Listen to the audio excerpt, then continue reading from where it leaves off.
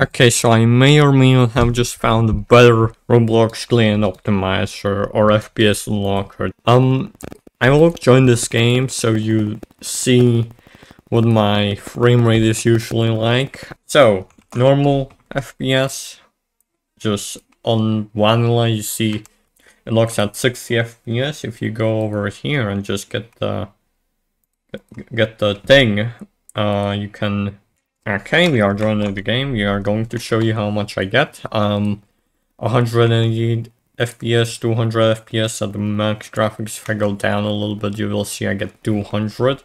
But that's not the thing that I wanted to show off. I found this thing, bloxstrap, which is essentially just RCO, but you can actually customize it. So you can like download this. It's open source. It's pretty known, but not really that known. I actually really like this tool. So if you go over here and just click this, open it up.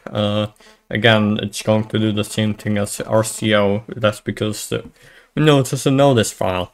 So this is what will come up. So you will see bloxstrap menu. You will see that you can do stuff with this. You can have mods, you can have everything, you can do whatever you want. You might have to keep this enabled because certain features require this, like voice chat or the camera thing. Oh, look at my mount! The hell. You can see server location. If you want to know where your server you are in is located, you can click this.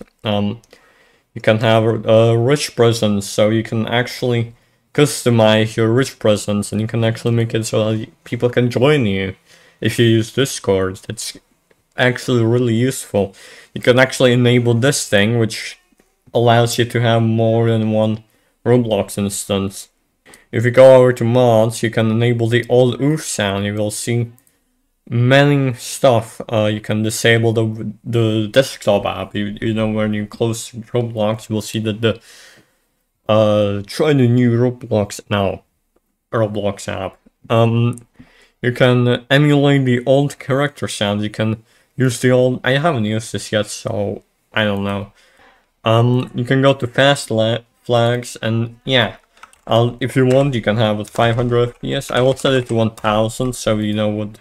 You can change the escape menu, so if you want, you can have the 2015 escape menu, or 2020 or 2023. Personally, I keep it at default because I don't really care. You can change your rendering mode. So this is where Roblox RCO actually lacks, because on RCO I think it's just does the default one, which is direct 3D whatever. You can change it to these two. Personally, it's for me it's this one that's best. But if your GPU doesn't support it, you can use this one or this one. Personally, this one does the best for me, so I'll just use that. This is for the higher quality. You can preserve rendering by display scaling. You can go over here and just have the same amount of stuff that RCO has. You get the point, the slider, right? So you can go over to appearance and you can change the theme. So light theme, you will see that your eyes bleed, and if you go to dark theme, you see the actual good theme. Yeah, that's basically this section. You can click install, and before you install, you will see that it just says that if you want, it will be on the bloxstrap menu. It will be the first thing that comes up. So if you need something to change, it will be there. So if you click install, installing Roblox, and now we wait.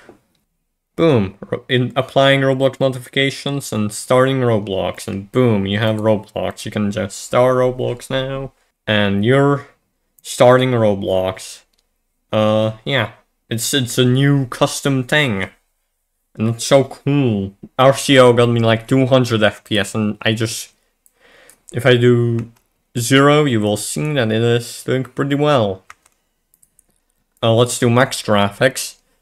And yeah, it's still pretty good. It's it's far better than RCO. So yeah, if you like this video, go ahead and like it. I hope I showed you some cool stuff. And yeah, thanks for watching.